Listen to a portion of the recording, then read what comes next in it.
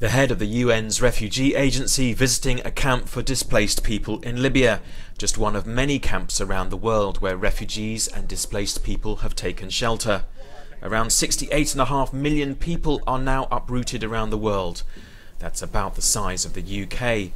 My message on the World Refugee Day is that the figure of refugees and displaced is increasing, but the response to this crisis is not to panic, is not to shut down borders and ports, but to work together internationally to find solutions. If this happens, the problem will be manageable.